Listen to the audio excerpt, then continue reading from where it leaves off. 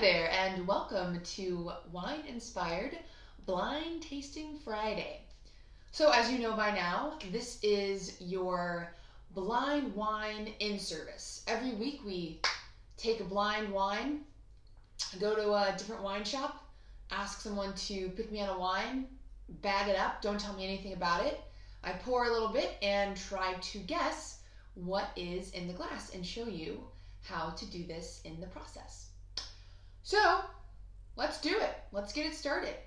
Now, we want to look at a few different things when you are trying to discover what a wine is and you have no idea what you've been poured. You want to look at the sight. So you want to look visually and try to take some clues away from that. Then you want to smell it. Then you want to taste it. And then you want to put it all together. So let's do this. Now, first things first, is it a really light kind of ruby color? Is it more purple and deep and dense? Or is it more of a garnet, faded, almost bricky color? If you can kind of see from there, this puppy is purple. This is a really, really strong purple color. Can't even see through it, not even a little bit. So very, very concentrated. And if you get a little twirl, you can even see the color is so dense, it's sticking to the sides of the glass. So that's kind of interesting as well. We know it's a really thick-skinned grape, probably going to be coming from a warmer climate just because it has all that staining. Not necessarily, but we can kind of make some inferences. And we know that it's pretty young because it definitely still has that vibrant, deep purple color. We've already found out so much. Let's go ahead. Oh, and then you also want to think, maybe this isn't Pinot Noir. Maybe this isn't Grenache. Maybe this isn't like Sangiovese, those thinner skinned grapes. I think we're dealing with possibly Cabernet Sauvignon, Syrah, Merlot, maybe, even a blend of sorts, right? So let's dig deeper. Let's give it a sniff. So this is just jumping out of the glass. It's very alive. It's very powerful. You can even kind of smell it if you hold it at chest level. Definitely here. Definitely here. So the easier it is to smell a wine from here, that means the more aromatic the grape and the more intense or powerful the aromas. So we know it's intense. Now, what are we smelling? So think about fruits first. Is it really red cherry? Is it strawberry? Or is it more dark, brooding black fruit? This one is a great example of that black fruit, blue fruit kind of aromas. Ripe blackberry, ripe blueberry, ripe black currant. Even a little bit of a brambly kind of thing. There's a brambly fruit going on too. And a lot of people are like, what's brambly fruit? And as I say it, I just imagine it being like a wild, like ripe fruit. If you were wondering, I thought you might be wondering. Okay, back to it. So let's think about the ripeness. So are these fruits going to be more on the underripe tart side, or are we smelling something that's really ripe and lush? I think I might have said it already, but this is very ripe and lush. Next things next. We look at things that aren't fruit and things that are coming from the earth. I'll get into that. And oak. Those are our next couple things. Alrighty.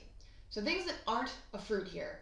There's this candied bacon thing. There's something savory. There is a baking spice. So a very kind of sweet baking spice kind of thing going on. There's really not a lot of funk, right? There's not a lot of this earthy, barnyardy stankiness, is what I kind of like to say. So it's really got these dominating fruit, spice, and there's even some floral. There's even a violet kind of floral element. And then this wine has seen oak barrel because it is very vanilla. It's almost a toasty cereal toast crunch you know, toast, cocoa, a lot of evidence of oak. Yeah. And onward and upward, we know all of the smells now. Let's get to the best part. Let's give it a smell or a taste.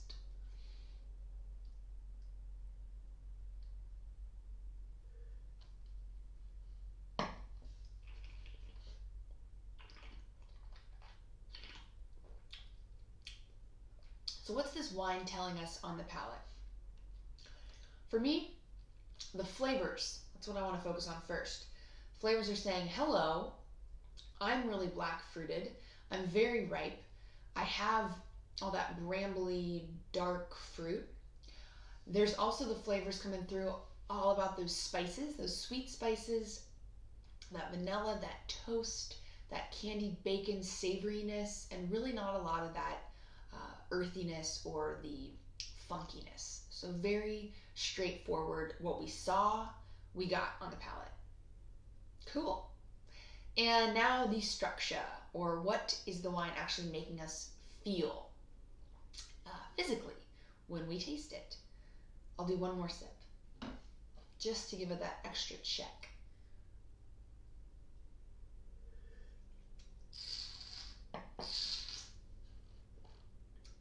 Things you want to look for. Is it dry or sweet? So although it's very ripe and it's very oak influenced, it's still a dry wine. So we know it's dry. And we also want to think, is it making our mouths water? That's talking about acid. So this one, not a bunch of watering here. It really just doesn't have that high of an acid. So we'll say not much acid. Some red grapes can really make your mouth water, and a lot of the times it's an Italian grape variety that can give you that really mouth-watering quality, but this one, no, not so much. And then you want to think about a tannin. So a tannin is that thing that makes your mouth dry up, and it kind of gives you that textural grip. This one, there are some tannins, but they're very rounded. They're very ripe, and they're coming mostly from oak here. And last but not least, alcohol and kind of how the wine finishes on your palate. The alcohol, you can feel it. It's warm. There's a warming sensation, so we know there's a good bit of alcohol in this wine. And it finishes with that alcohol and all that ripe, intense character. All right. So we've broken the wine down. If you've been tuning into a few of the other episodes, which I hope you have, maybe you can kind of start putting together some clues and think, what I described, is that taking you to the old world or the new world? Because we're going to do a final or initial conclusion right now. New world, right? So it does have all these new world qualities, meaning it's from a warmer climate. It's made in a way that's really trying to define a winemaking style more so than exactly a place kind of thing. And it is warm climate, like we said. I think this is a youthful wine, so 1 to 3 years of age, with possible grape varieties being our friends Shiraz. I'm going to call it a possible Shiraz, possible Merlot, and a possible Cabernet Sauvignon. So those are my 3 possibilities. And actually, you know what? I want to throw in Zinfandel. I want to throw in Zin just because it was so, it had that nice bit of oak, and it had, the alcohol was there, and it did have some of those toasty, spicy qualities. So we'll throw that in there as well. And possible countries being Australia, the United States, and that's it. And to round everything out, let's do our final conclusion here. What's the wine? Deep breath, just spit it out, right? So I want to say this is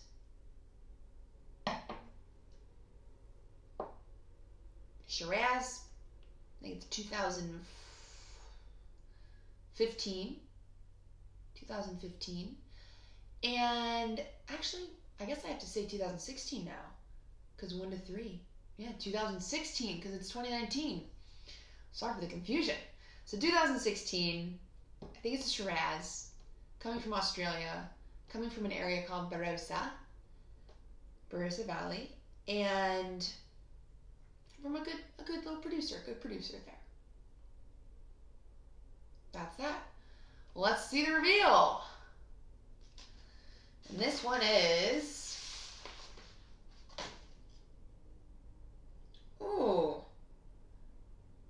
got one on the nose. See, if you've been watching, you know I never really get it right exactly.